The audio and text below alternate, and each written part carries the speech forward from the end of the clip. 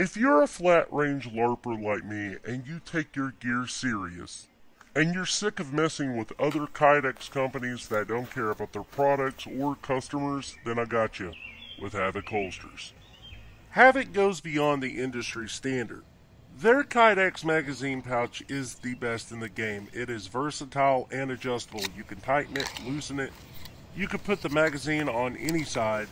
You can even cant it. It comes in all different shapes, models, colors, and you can put it on damn near anything. And the same is said with their Kydex rifle magazine pouch. You can add shock cord retention. You can tighten or loosen this one too the way you want. And it's got a safety latch on its tech lug so you know it's not going to fall off your belt.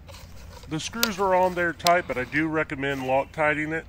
This is how I have them set up on mine. One of them's canted, 2 pistol, 1 rifle.